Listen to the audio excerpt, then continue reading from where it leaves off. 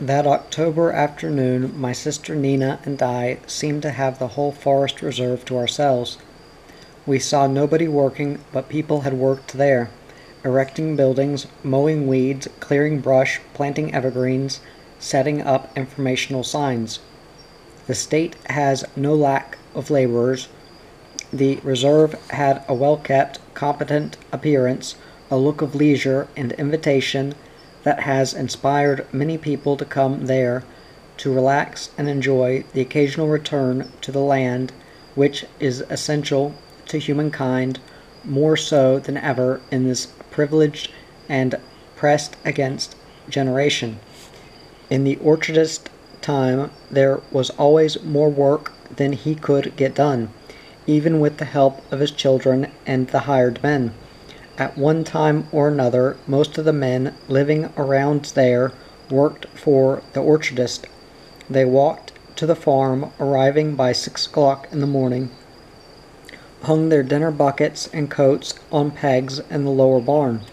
They quit at 6 in the evening and walked home, and the going rate considered adequate for this day was $1. They could keep their families on that. They had very little taxes to pay. They had a house and most of their food from their small farms and the woods surrounding them. Occasionally they had the use of the orchardist driving horses. One of my father's favorite stories was about the time one of the young hired men of courting age came early one fine Sunday morning and asked to borrow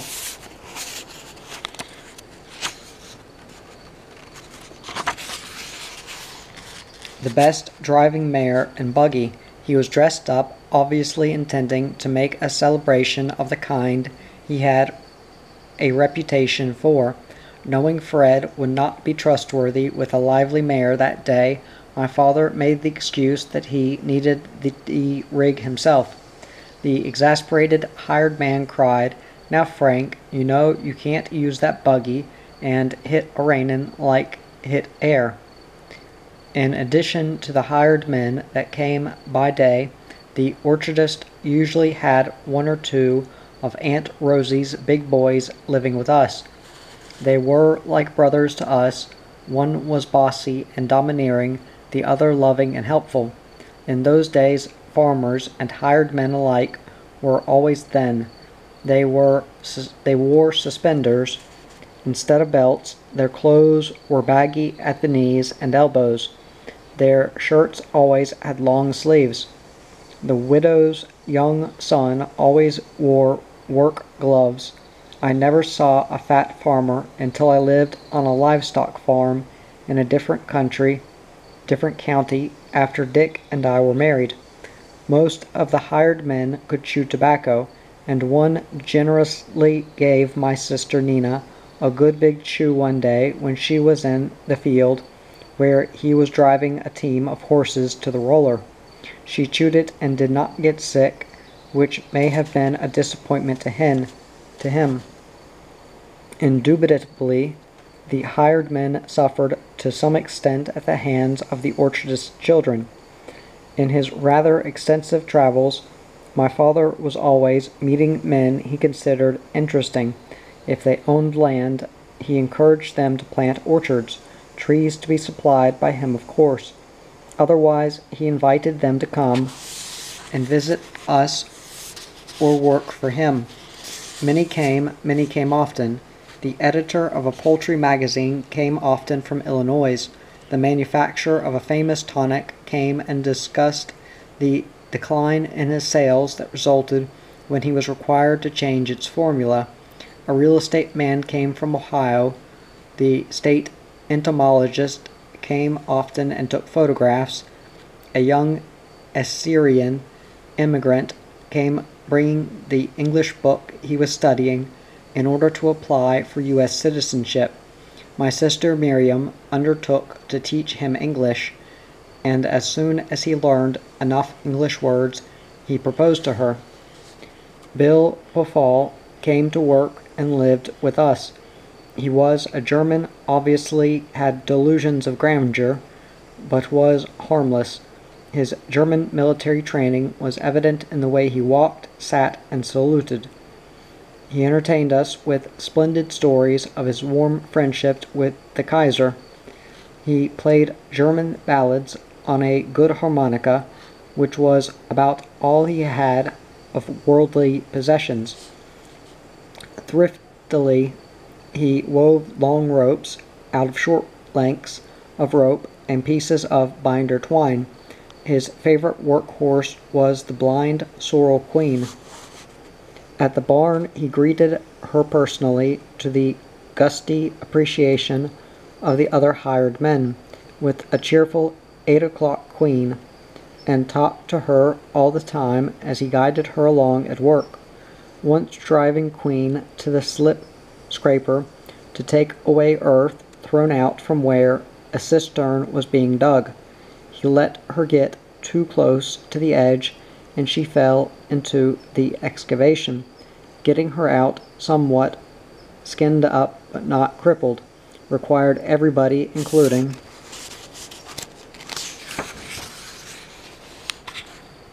the BB cousins visiting us that summer. If we wanted time for playing on work days, we had to sneak away without attracting the orchardist's notice. One of his favorite admonitions, learned from his Quaker mother, was, "Satan finds work for idle hands to do." He reminded us that she had often said to him, "Thy time, thy precious time." He himself believed there is no excellence without great labor. Without ever telling us in so many words, he made us realize we were expected to carry in wood and water to the kitchen. When he wanted something done well, he encouraged us by telling us, "You can do it to a queen's taste." Unwittingly, he probably fostered everybody's writing proclivities by a bit of wry advice he gave us when we complained. If there's something that doesn't suit you, just write it down and burn it up. There were so many things that didn't suit us that we had abundant practice in writing. There is no doubt that the orchardist loved his children deeply, but he was stern, often autocratic. At the table he told us what his mother had told him: "Eat what is set before you, asking no questions." It was years, however, before I knew this was quoted from the Bible. No one was permitted to interrupt his conversation at the table, regardless of whether it was interesting. Often he began a long, detailed story, then stopped to eat a while before resuming the story, but we had to wait until he finished it. He made absolute rules, and we broke them absolutely, but we did so at our own risk and tried not to get caught. One place we were strictly forbidden to invade was his office, so of course we were drawn into it irresistibly as a moth to the chimney of a coal oil lamp. It was a downstairs room, blessed with its own outside door, in addition to the door leading into the small front hall at the foot of the stairway.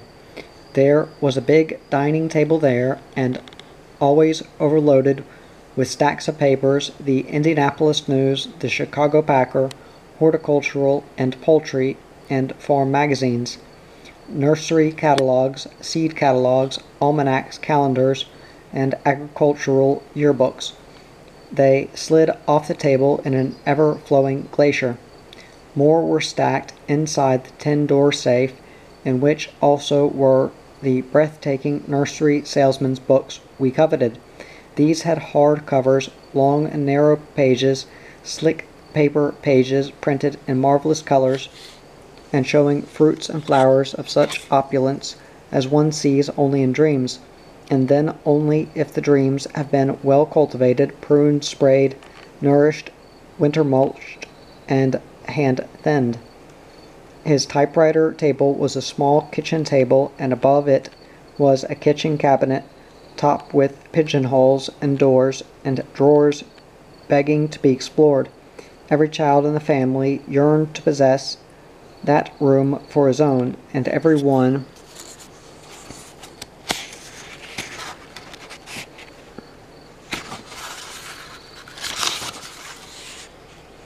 of us stole in from time to time to try a couple of fingers on that old Monarch typewriter.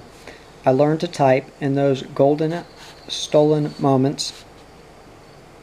I never learned to type accurately, but I learned to type fast, because if the orchardist found one of us there, it would be a painful encounter.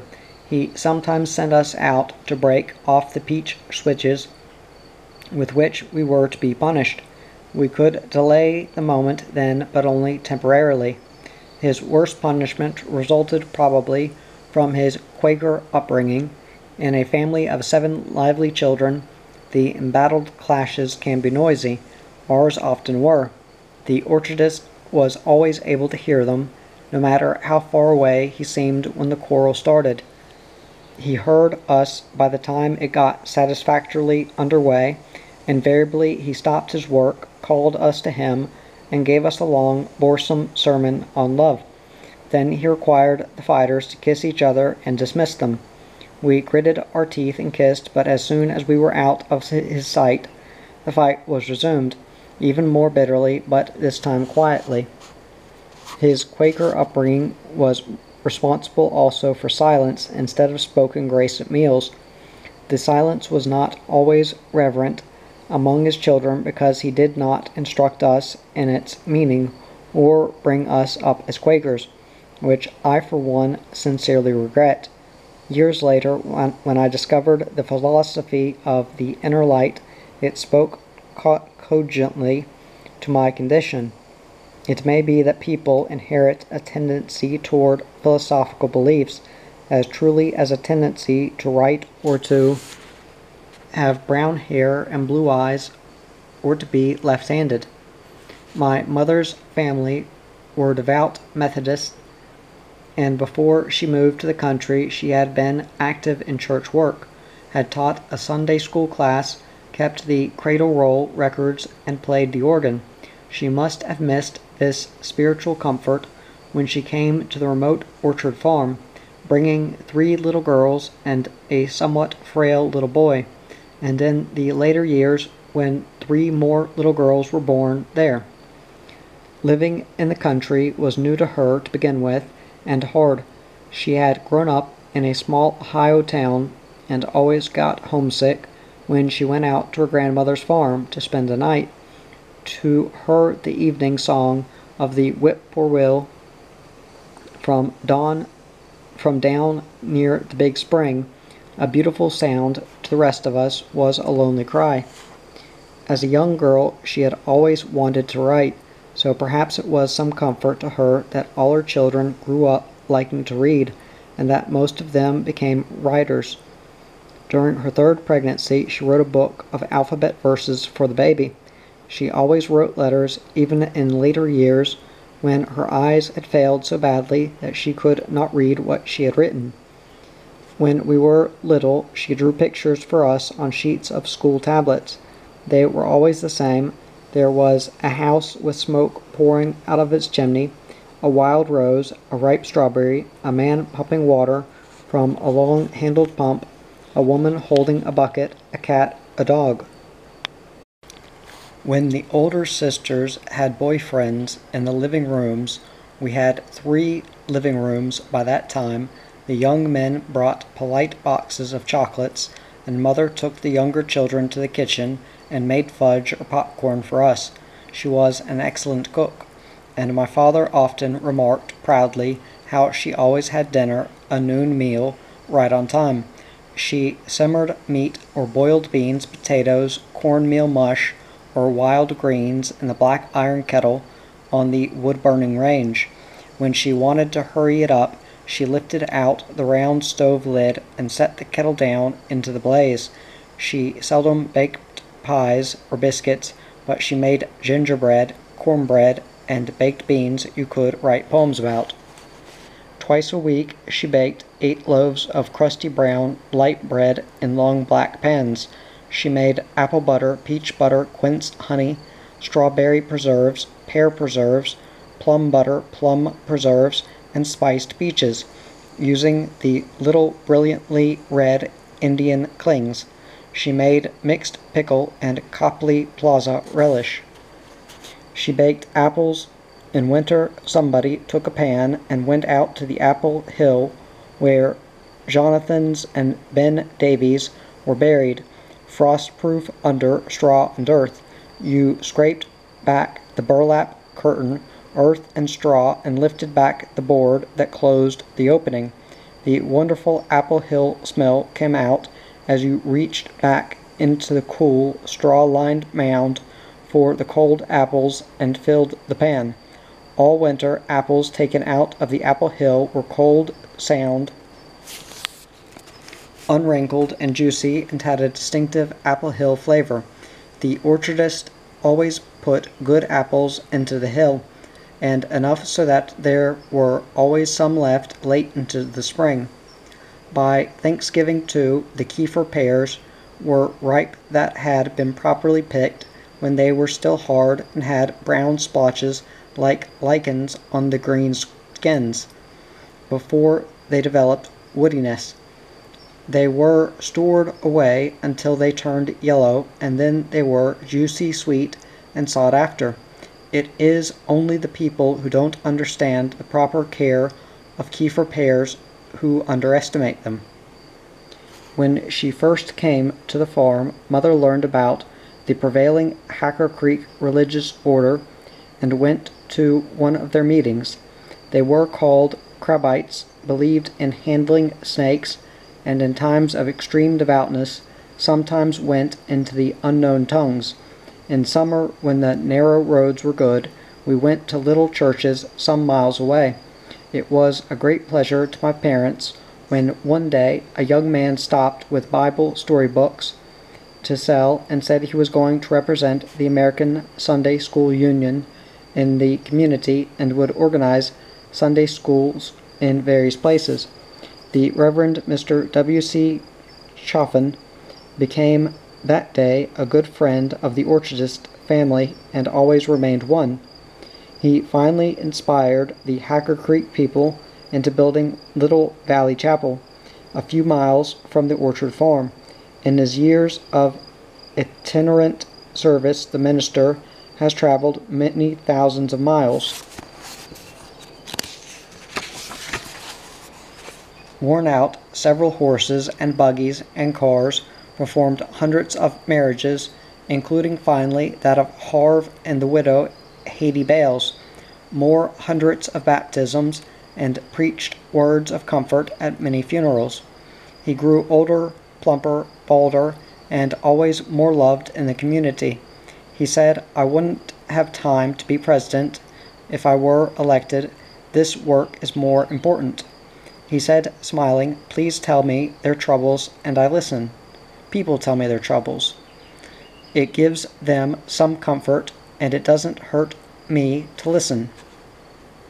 The orchardist children never attended any of the Crabite meetings, but my sister Nina and I once heard one of the believers go into unknown tongues. Quite unexpectedly, it happened late in the strawberry season. Miss Atkins' granddaughter, Flossie, about the age of Nina, had come to pick late strawberries for her grandmother. She was alone up in the long strawberry patch on the open ridge above the locust grove. It was mid-morning of a clear, bright day. Thinking to make a little diversion for Flossie, and being also eager to make the most of any unexpected opportunity for companionship, Nina and I painted our faces and bare feet with the juice of early elderberries, swathed ourselves in sheets which considerably hampered our walking, and walked the long distance from our house up to the strawberry patch. Like the father of the prodigal son, Flossie saw us while we were yet afar off. She stopped picking berries, straightened up, and watched our stilted approach. Then, to our complete amazement, she suddenly screamed, "I know you, Nina, but who's that with you?" And then she dropped the bucket and ran from the patch. As she ran, she went into the tongues, a high-voiced, incoherent wail of unrecognizable syllables. It took us some time to catch up with her and bring her back and help retrieve the scattered strawberries. One of the last landowners to give up his land to the State Forest Reserve was Charlie Talbot. His farm was not far from High Gap. When he bought it from the Hubbards, who were friendly young people and sometimes visited the school or came to help when there was illness and Miss Hubbard felt she could help. It was badly eroded and run down. Charlie had come from a city a great distance away, and the first time we saw him was one morning soon as he moved to the farm. He came to the kitchen door, angrily asking for the orchardist against whom he already had some complaint. "If he wants trouble, I'm Johnny on the spot," he told Mother. "I'm not afraid of man or devil." No doubt the city had treated him harshly all his life. He was a man of violent temper to begin with, and having been mistreated, always expected to be, and was prepared to return it. One of his hired men told about Charlie throwing a pitchfork at his mule. The prongs went into the mule's flank, and Charlie let the mule run with the fork dangling out of its side. He built up his road into a good road and threatened to shoot people who used it without his permission. People were afraid of him and for the most part let him alone. He settled down to improve his farm. He planted raspberries and strawberries, and for an interim crop, while they grew into bearing, he raised tomatoes, which he hauled 9 miles into town on a wagon. A woman had moved to the farm with him, and after a few years he took her to town and married her. They both worked as hard as he expected his mules to work, and the farm began to build up profitably. Later that fall he came back to our house, bringing Mona, to pay a neighborly social visit. My parents were trying to put up the stove in the dining room. "You just let old man Talbot do that," he said jovially. "I'm Johnny on the spot when it comes to putting up stovepipes." He cut his hand on a jagged piece of stovepipe, and it bled, but he said, "Takes more than that to stop old man Talbot." At that time he was not really an old man, probably about 40. One early summer day my mother sent my sister Nina and me to his house to buy some tomatoes. He got them for us but would not accept any money. Mona was just taking fresh baked bread out of the oven. She cut slices of it, spread them with apple butter, and we all sat down and talked. Charlie, affable and expansive, was being Johnny on the spot as a good host. When we were about to leave, he went upstairs and brought down a doll's headless body and gave it to me. It was the biggest doll body we had ever seen, and undoubtedly the most expensive. Even its fingers were jointed. It had belonged, Charlie said, to his daughter, but that was all he told us about her. In later years, when they had made some money, Charlie and Mona built themselves a new house. Literally, they did the work themselves. It was an ugly house by the time Mona died. Charlie had a tidy amount of savings in the bank, and although people questioned some of his methods of accumulating it, nobody put the questions to him. When the bank failed, the banker was suspected of embezzling and escaped trial by going to a southern state and staying there. Many people lost money in the bank. Charlie lost all his savings. He stayed on in his ugly house, and revenge became the sustaining motive of his life. "Just let him come back to Indiana once," he told my mother about the banker. "Just once, I'll be Johnny on the spot, and I don't care what happens after that." As Nina and I drove through the forest reserve that October afternoon, we passed a raw, muddy place where timber had been cut and the earth torn up. It was designated as Mason Ridge, but it was not in that place that the orchardist family had had any of its happy adventures.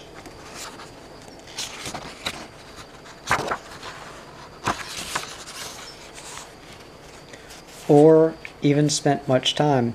We had hardships, illness, pain, bitter discomforts, and heartbreak sometimes, but the farm never seemed bleak or flavorless.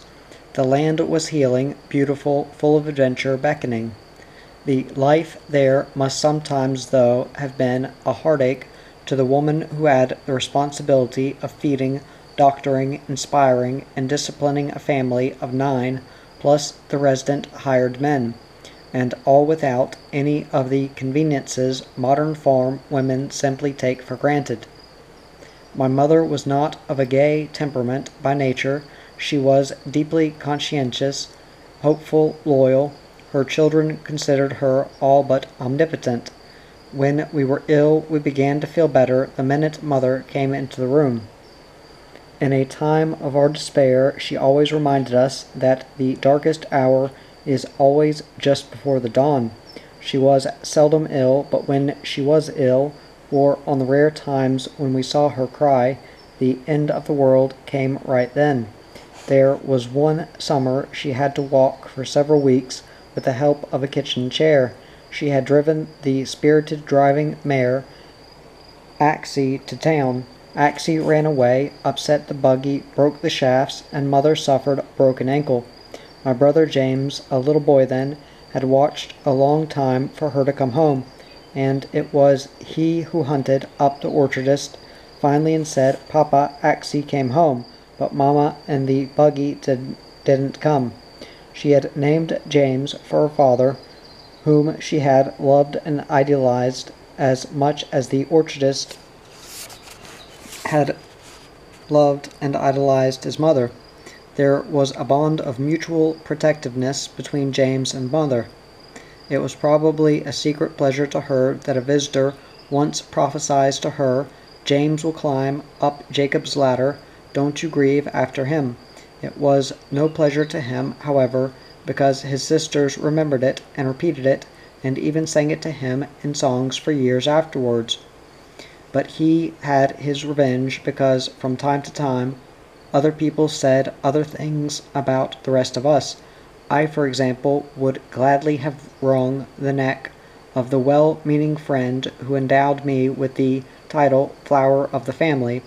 Anything like this was sure to be used against you forever after the Fifth Amendment offered no refuge. The nicest compliment came from Ben Douglas, who was for many years Indiana's state entomologist and was a fine photographer. He spent a good deal of time with us visiting and photographing and in intellectual discussion with my father, and later told an editor friend of his we were nice kids but simply running wild when I knew them. Mother had her own places of refuge and recreation. Sometimes she drove to town for a day's outing, and occasionally in summer took one of us with her. She took us with her to pick wild blackberries and gather hickory nuts, strawberries. Sometimes on Sunday afternoons in late summer she walked over the farm to find a wild flower she particularly liked. It was a rose gentian, a shallow-rooted, not very tall plant that springs up in sunny open fields, erratically growing where it wishes and no place else, and asking very little in the way of soil fertility. It will not bear transplanting. You come upon it with almost shocking unexpectedness. The 5 pale pink clear petals of its flower are joined at the base and make a 5-pointed star, outlined in white. A small, delicate flower, it has a small, delicate fragrance and a look of simple, sudden loveliness that exhilarates the human spirit. I think that perhaps Mother felt a sort of kinship with it because it gave so much and never tried to be a martyr. The state planted its evergreens with the intention, I think, of selling some for Christmas trees. There were already some evergreens suitable for Christmas trees growing there. We always cut one from the farm. Buying a Christmas tree was unheard of. It has always amazed me how, in a family of 7 restless, inquiring, mystery-probing children, Mother managed to keep the Christmas tree ornaments hidden all the rest of the year. We saw them only at Christmas. We decorated the farm-cut tree with strings of popcorn, gold and silver tinsel, and colored paper chains.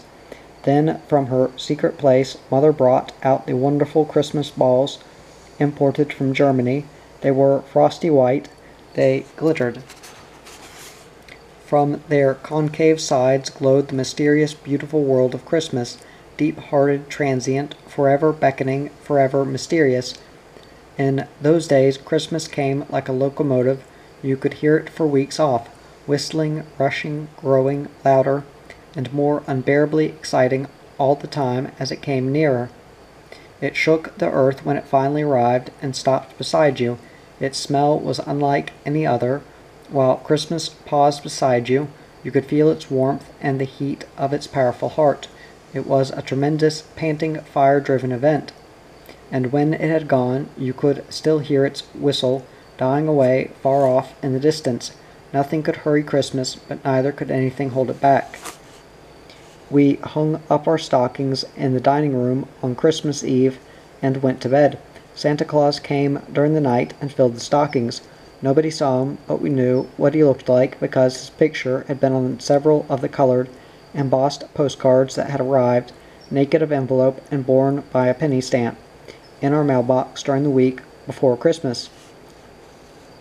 As with all greeting cards, there was a schedule by which each of us in turn received a card to put into his individual postcard album with the slated pages. You might hear Santa Claus if you listened, but it was doubtful. It was a long, cold way from downstairs, where the stockings hung, to the bedroom upstairs, where you lay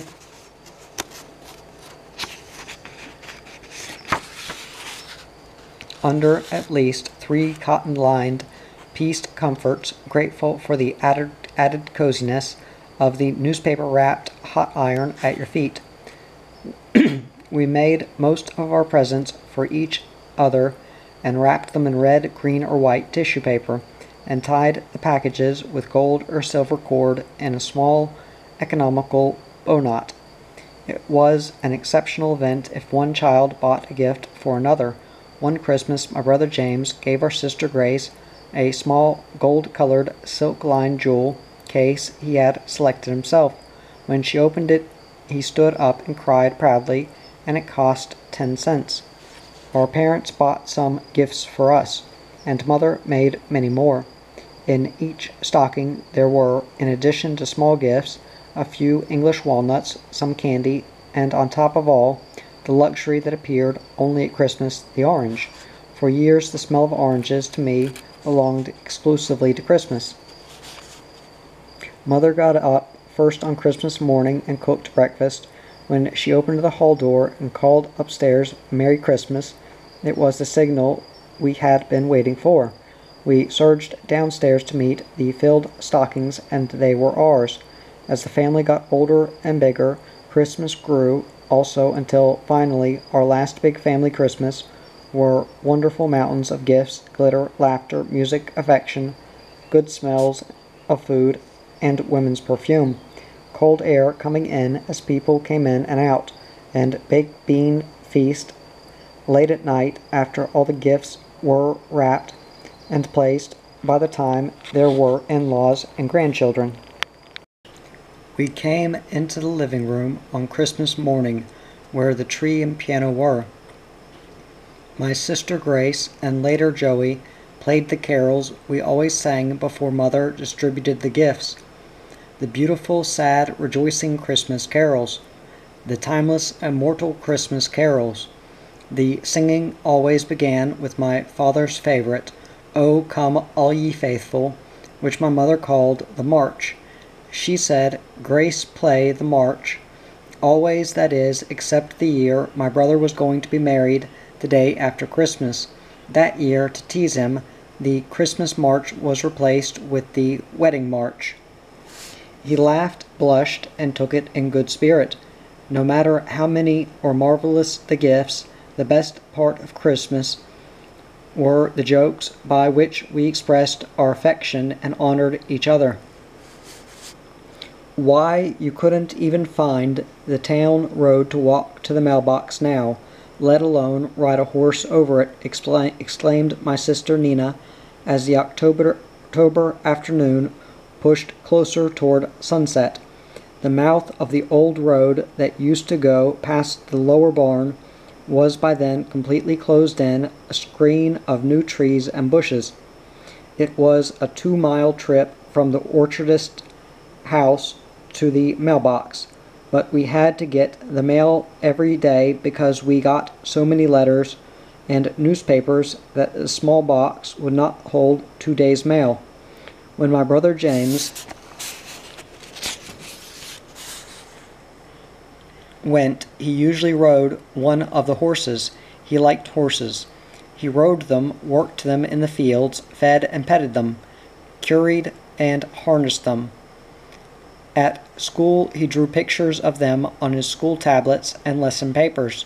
He never cared as much for trees and fruits as the orchardist did, although he learned to bud trees and worked in the fields with the hired men. No doubt the orchard business seemed to him like a hard, uncertain way of making a living, and like farming, it certainly is, unless it is your choice. When my brother discovered his real talent, it was in pharmacy. He went to pharmacy college, where he was a brilliant student, passed the state examination with the highest grade in the state, and the whole family, including his wife, Louis, went proudly to his commencement. One reason my sister Nina and I liked to walk to the mailbox was that we could stop at the first house at the bottom of the last steep hill in Happy Hollow and ask Katie to go with us. She was about the age of my brother and went to the Hubbard School. The Bales' house was a little 2-room, one far back from the road, barely out of the way of a creek there, which in spring fullness swelled up like an angry setting hen. The inside of the house was always as clean as the inside of a milkweed pod, but Miss Bales nevertheless apologized because it was not cleaner. She was little, shy, quick-darting as a mole. She had been a widow several years. Her son Spencer, a tall, yellow-haired young man with nice manners, worked for the orchardist, and every morning when he came to work his clothes were immaculate. He went overseas with the army in the First World War, and when he came back he seemed much older and different. Miss Bale's kitchen was small and had a linoleum on the floor, a late-acquired luxury given her by her son, who was a good son and kind to her, as she constantly told visitors. She was so proud of the linoleum that she scrubbed it every day. Once in a while during the school year, to my delight, I was permitted to go home with Katie and stay all night. We came down an almost perpendicular hill back of the house. We all slept in the second, larger room, and Miss Bales kept a coal oil lamp burning there all night. The walls were papered with newspapers, including some pages of colored comics, and it was pleasant to lie in bed and read the activities of the Katzenjammer kids by the mellow glow of the coal oil lamp. When Katie went with us to the mailbox, it was easier to get past the cross dog at the next house, where her Uncle Jake lived. His yellow collie was named Sheriff and always came out and barked fiercely, except when Katie was along, and we believed he meant what he barked. Jake had been a soldier in the Civil War, but never talked to anybody about his war experiences. His wife was shy, like his sister, Miss Bales, but she also was kind, and once when Nina fell into a creek, she took us into her into her fire and let us get warm and partly dry Nina's coat. The only time I remember Jake ever coming to our house was when his work mare had strayed away and he was hunting her. His question, "Have you saw airy nag?" sounded to us like a foreign language, and so delighted us that we repeated it to each other for days afterward. When we got as far as the road that turned off to go to Aunt Lou Atkins' house, we were not far from the mailbox. At this point the road was on level ground and the better open fields began to show. Aunt Lou was not really everybody's aunt, but everybody called her aunt. Her house was not visible from the road. It was a pretty house, 2-storied, neat, well-kept, an Indiana version of colonial. It had the traditional evergreens in the front yard. The beds were made up with beautifully pieced quilts. Aunt Lou churned in a keg churn she kept on the clean swept back porch in summer. She was a kindly, small woman with gray hair and gentle hands and a knowledge of nursing. She came when a family had more illness than it could handle by itself, or when there was a new baby. She came when our youngest sister Kathleen was born and declared that was the prettiest baby she had ever seen.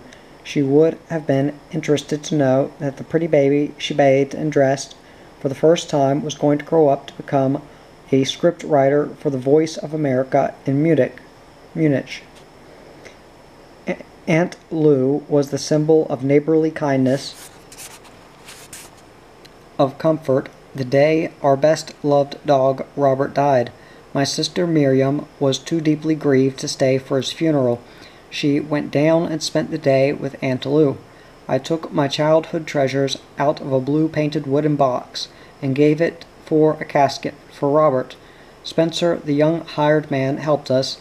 We put Robert into the box and loaded it into the buggy. Spencer drove my sister Nina, and I rode with him. My brother stood up behind the seat, and we went to Hill Acres, where Spencer dug the grave, and we wept as we buried Robert. Of all our many childhood pets, Robert was the best loved. From Aunt Lou's turnoff to the mailbox, there was only one more creek to cross. The water ran steadily and clean over the pebbled bed that crossed the road. When we came home from town, we often unreined the horses there and let them drink. You could stand at the edge of the creek, watching the clear, shallow water rippling past, and suddenly you felt that you were sliding along and the water was standing still. Sometimes Katie and I took time to fish in the deeper water beyond the road. Our mailbox was 2 miles from the farm because the mail route ended there, right on the borderline between two counties. The mail came out from the county seat of an adjoining county. We paid our taxes in our own county, but did our trading and went to high school in the other county, and got our mail from its county seat because that town was much closer than our own county seat town.